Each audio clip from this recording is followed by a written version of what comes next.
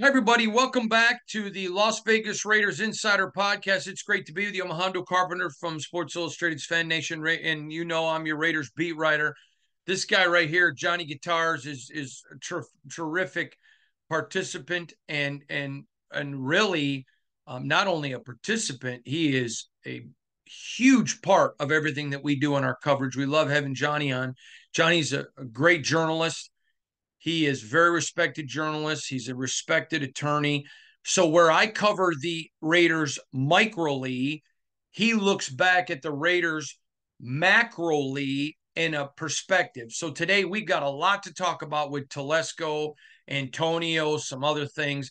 John, let's get right at it because AP made a comment in a sit-down session. Anybody didn't see the film needs to go back and watch it. We've got it. That really hit you. Now, it hit me when he first said it. I thought, yeah, and I thought like you thought. But I got emails from people saying, well, does that mean he's only going to pick black? And I'm like, you idiots. No offense, but if that's what you took when you saw it, I have to really sincerely question your intelligence because he had nothing to do with color. John, you address that real quick.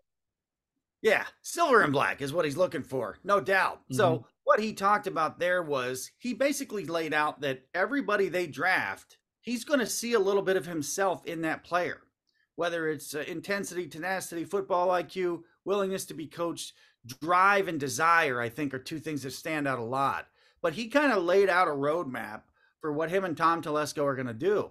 So, as we look at who the Raiders draft this year, in the years to come, each player, it sounds like, is going to have some identity DNA matching with the head coach. I would suggest that's probably a really good idea. Too often we have seen misfit draft picks, oftentimes from the owner or some other wild card person, that don't work out. On a rare occasion they do. Usually they don't. But what AP We're just laid talking out, about the NFL in general. absolutely. Yeah, absolutely. Just the NFL in general. And we'll probably see it this year. You don't see the better franchises do it. You don't see the franchises that really never have a super low and they often have a chance at a really high. Um, this is a good thing to have your coach. He's got nothing to hide. He's basically telling you who he is and what they're going to do.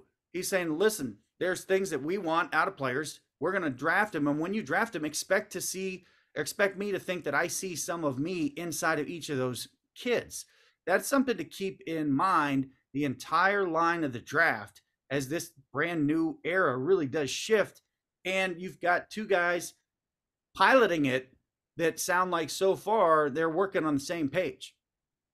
Yeah, John, to me, what stood out was he's basically saying, I want people with my grit. I want people that play the game because they love it. Now, that takes me into our next segment. Judd Heathcote, the great Michigan State coach, a dear friend of mine, a guy I know that you really admired, he won a national championship with Irvin when he beat Larry Bird. He one day brings in Eric Snow to his office. He's a basketball coach, but says to Eric, I'm switching you to point guard. But coach, I ain't a point guard. I want to play in the league. He's like, yep. But all you need is one team to fall in love with you. We know Eric had a tremendous career in the NBA. NIL has changed college football, in my opinion, in yours. And I'm not blaming the players, by the way. NIL has changed the game of college football. They're ruining the game. And coaches now are jumping off the college ranks. I had so many coaches and executives in the NFL. One executive told me I got over 100 college coaches that reached out to me because we had a lot of openings. Get me out of college. I don't care what the cost is. I want out. I don't want to do this anymore. I go, what's the usual? He goes, 5 to 10. He had over 100, John, over 100. And so my comment to you is this, and I think it's very simple. I had one guy tell me, all of a sudden now people used to go to the combine who were hungry. Hey, I want to get to the league. I want to provide for my family. Now they're walking in. I got $5 million in my pocket. Tell me why I should grace you with my presence and play in the league. I mean, you got Caleb Williams' people talking about he wants a percentage of the team. That is so absurd and stupid. It is so absurd. It is such an absurd and stupid comment that you would think the agent or somebody would go to them and say, shut up. John, you've been with me a long time. You know who my sources are. They're rock solid. And the people that I know who are from the good teams that are successful quarterback pickers, who aren't consistently in the top half of the draft, all said to me, Caleb hurt himself. Now, he's still going to get picked one or two because people are going to look at the talent. He goes, but one guy told me we didn't have him graded as a first rounder. Now we don't even want him. Just NIL.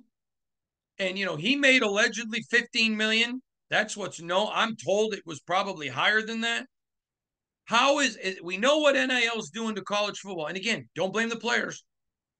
I think they should get paid and should make every dime that they get. So I'm not blaming them. But NIL, what it's doing to college, is now hurting the pros. And some coaches are even telling me, I'm looking for guys that didn't have the big NILs. Your thoughts, John Shaw? You've talked about, when I was in the financial services industry, there's a famous guy, Mario Gabelli, talked about looking for people with PhD. They're poor, hungry, and desperate. So there's a lot of that you're looking for from the NFL level. You want guys that are driven. And what we've got now is some of the pool, some of the college pool is kind of been poisoned. They've been poisoned by who knows what kind of team structure they were in, but they've been poisoned by cold, hard cash. Whether they know how to handle it, what to do with it, that stuff's out the window. How much they got or didn't get, we don't really know. If somebody got a lot, at some point in time, there's going to be a tax crisis coming into the NFL that teams probably won't know about, and they're going to find out about, and that's a whole other distraction to deal with. So what you've got is the pool of players that supply the NFL, and some of them are coming in with a little bit of poison to them. Not that money's bad, but money does change people. It has changed people, and it will change people forever. And in the case of anyone at the top of this draft, and the top coming drafts until that NIL and college football is either reorganized or somehow organized, disciplined, kind of like you'd run any good business, it's something the NFL has to watch out for. Because as I have said for almost all of our years, and I will say for the rest of my years, complacency kills the cat way more than curiosity. If you've got a franchise quarterback you're looking to stock your team with, and he's complacent or already kind of cooled it or feels like he's already made it, that's not somebody that's going to be optimizing their NFL career. That may not be somebody that you can depend on, that you can count on. We've seen bad examples, too many of them, from guys kind of flushing a good chunk of their career away like Michael Vick did in Atlanta to, go back as long as you can think of, where you see guys get the big fat contract and maybe just kind of cool it. The Lions roster was stuffed with that, where complacency was like, okay, for a long time. Caleb Williams is a concern. I don't know who's talking around him, but I think they need to stop talking right now because they sound too much like Robert Griffin III did before he was basically pushed out of the NFL for good. That's the last guy you want to sound like. This is a brand. I understand that. Everybody's a brand now. If you're going to be a brand, you got to be really careful. I am concerned about Caleb Williams' approach around the combine and the stories and the news that came out. I'm also concerned that he didn't pop up and say, that's dead wrong, this is not me, etc. for some of the stuff that came out. It's not just picking on Caleb Williams. It's a way bigger issue than just him. But every team that's drafting has now a new element to consider. They have to consider the mentality, the motivation level, the complacency level of anybody that they're drafting, at least in the premium rounds, let alone at the very top in the most position, obviously the most important position in sports. I was having lunch at the Westin with a GM, and by the way, the best pork belly I've ever had in my life. John, you and I got to go to Indianapolis again just for the pork belly. Oh my God, it was so good. Thank God for pigs. Anyways, and he said to me, he's told me before, but he reminded me, he goes, remember the Chinese proverb? Very few people can handle failure. an even smaller measure can handle success. That to me was very telling. I thought he had a lot to say about Caleb and a lot to say just about the whole draft class in general. All right, Yeah, I want to turn to Tom Telesco. I'm sorry, go ahead. Do you have something else you want to add? yeah, I got something to add. You can see it in the individual sports, the concern. What you can sometimes see is a golfer that all of a sudden is flush with cash or has won a major, and you kind of see natural complacency and natural falling off of keeping that edge sharp. Some guys are playing for business first. That is an inherent concern with the NFL. They do a pretty good job of keeping it at bay, but that's always the concern is, are you playing for business first or are you playing for passion and legacy first? The Raiders are looking for guys that want to be playing with passion for a legacy. The concern at the top of the draft is, are you playing just for your business interest? If you are you ever going to get 100% of whatever player X, Y, or Z that you take? No. So most teams, if they're smart, are going to want to avoid more of those guys than they take a chance on. Very good point, John. All right, Telesco, let's get to him because a couple of things he said really stood out with you. Let's start first about the offensive line. And I thought the same exact thing. As soon as he said it, I thought, oh, that's a big deal. Your thoughts, John? Well, what he said was essentially laid out the magic number of 7. He basically said that you need at least 7 on the roster, at least 7 that can play, and you kind of go from there. So that really stuck into my mind that while they've got to have a starting 5, they are really looking at 7 as kind of the starting point. So when you think about roster and you think about filling the 53, absolutely the Raiders are going to have, we know we're going to have 7 at least. And then how many more can you tack on from there? And then how many more can you keep on a practice squad? It's just interesting to hear because sometimes you hear teams talk about, just going with the 5, and there's some difference at the college level and the pro level, obviously, because the rosters are way different. But to hear an NFL GM who's starting from scratch with, it's not that his back's up against the wall, but this very unlikely that you would get a third GM go as a GM of an NFL team. He laid out for you right there 7. We got to have 7. And obviously they know they need more and they're going to do more in the offseason and in the draft. But it was interesting to hear somebody just lay that out there. So anybody's thinking we only need 6 or maybe we need 8. The Raiders have basically just told you 7 is the starting point. And that is an interesting note to keep in the back of your mind. Yeah, I thought the same thing, John. And then he really started talking about free agency. And that really pricked your attention. Would you talk about that, please? Well, it took me by surprise a little bit because he said, look, we want to be signing our guys as free agents. And he really said something that is shocking a little bit to probably most of us that watch this sport so closely. He really said that a lot of the free agency success rate is not that high. So guys that you get from other teams as free agents, they don't necessarily have success and play better or play as good as they did before. That surprised me because when we think of free agency as a blanket statement, a big statement, you think, oh, we're going to get so much better when we go get that guy. He's going to be our third baseman. He's going to be our free safety. He's going to be our wide receiver. He's going to change the offense. And an NFL GM, Tom Telesco, is telling you if you actually study it, the success rate of free agents is not that high. So as a default setting, the Raiders are starting out with the intention of that they're going to keep more of their guys because that's going to actually lead to more success. That surprised me because I guess I'm a little bit of a sucker, like so many people who look at the free agent market and they're like, oh man, if we can get that guy or we can get that guy and we can get that guy, we're going to the next level. In reality, it sounds like if you study the broad success rate of free agency in the NFL, it doesn't work that way. So it's a little bit counterintuitive and certainly counter marketing as this free agency season gets ready and going. You got teams around the whole sport thinking, well, what if we, you got 5 or 6 teams thinking, hey, what if we got Kirk Cousins or what if we get this guy to play wide receiver? Turns out the success rate isn't that high. This is interesting insight that I think you only get at this time of year. You only get at the combine. This is not stuff that they're going to want to go into or be thinking about when they're in the tunnel that is the actual season. So this is interesting stuff.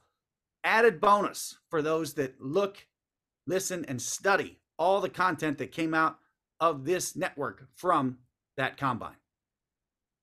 Lastly, Tom talked a lot at podium, off podium. You saw him in the original press conference. John, you've covered this league macroly. By the way, I saw your favorite GM that you run into a lot down Yep. at there. By the way, I want to just say that. And you know some guys in this league, a lot of guys in this league. So my question for you is, what's your early impressions of Telesco? It looks to me like he's got a plan. And um, some of the natural progression of getting into a new job, having never been a GM before, there's got to be a couple things that hit you different um, when you're the guy. And maybe he's in a tough spot. Every spot's different with salary cap and ownership. So he strikes me as actually a guy, he strikes me as a little more ready than somebody that was running on a treadmill, off the treadmill, gets right back on and is running. It seems like he's had some time to collect, process, store the knowledge and experience he had from the Chargers and now take it to this new situation and the new opportunity in Las Vegas. It strikes me that he is probably more thought out and has a plan um, that may be a little bit different than what he had with the Chargers. It's going to take some time to find out, but I don't have any impression that he's not really sure what he wants to do or how to get there. Now the question is, can they get there? And really, that ideally is a prerequisite for that job.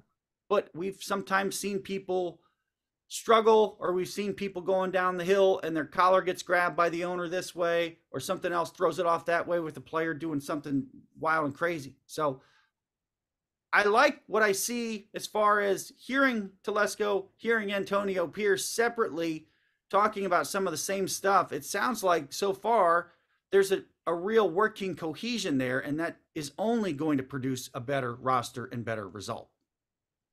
Yeah, the NFL Competition Committee is back to being the NFL Competition Committee, and they are about on the verge of making a mistake. Talk about it. What's on? Well, the fumbling through the end zone thing we saw show up last year. And we talked about the competition committee before the season. We talked about them during the season. We're going to talk about them now because whether it's the push rule that they're not going to address or this fumbling through the end zone thing, this stuff seems to me like it's happening too fast. It doesn't seem to me like it's happening with enough maybe broader analysis. And again, I think they need a person or two that's on the competition committee. That's their only job. How many of these guys and gals could see all the games every week or even see all the plays that we're talking about that have caused these controversies? I'm not sure. I don't think it's a big ask for the NFL competition committee to suggest some improvements relative to the fumbling through the end zone rule. I really don't. It seems to be really stiff on the penalty side if somebody fumbles through the end zone. And I'm right there with you, folks. Well, don't fumble through the end zone. Of course not. But I like the idea that the rules of the game be set up in a way to encourage the best opportunity to identify the better team that day. And that's one where I think they probably are making a mistake there. The push rule, I don't necessarily mind. I don't have a problem. I'm glad that they're don't mess with it. Yeah. To me, we don't change. Go ahead. No. And again, I want to see more teams using it on first and second down just to mix it up a bit. There's an opportunity to change it as far as limiting the amount of guys that push, but we don't have a problem with that. We also don't have a problem with it. Looks like they're sneaking a little bit of technology testing in there with the first down with the sticks. Like that. Absolutely. Yeah. Let's get some chips and line it all up so we can kind of take some of the inaccuracy out of the game. It's a huge business. Obviously, it's the most popular form of entertainment in the country. It's also a massive, giant massive gambling efforts for small dollars, anywhere from somebody pressing 1 and 2 all the way up to big ones. But everybody interested in it is going to, by far and large, they're going to support the idea of give me the exact 10 yards, make it a little easier, make it a little quicker. Well, you cut out some time in the games, maybe you could sell another commercial or two in there. So some of that stuff is good, but it seems to me a little quick. How this stuff is all just getting blown over that quick. Like we don't need to address the fumbling through the end zone rule. Well, are you sure? Because it seems like it does need to be addressed. See, I agree. That's the stupidity part I don't like. I love the technology, and I love what they're doing with kickoffs potentially. I think that is intriguing to me. So I think, but the fumbling through the end zone is ridiculous. All right, John, I want to get to one last thing with you. Technology's coming, and we've been hammering it since before it was popular. Put another official up in the booth who has access to all the technology in the world. Let them review everything. Anything that's got wrong, let them fix it, change it, speed it up, get a couple millennials in there to show them how to use the technology, and go. I love it.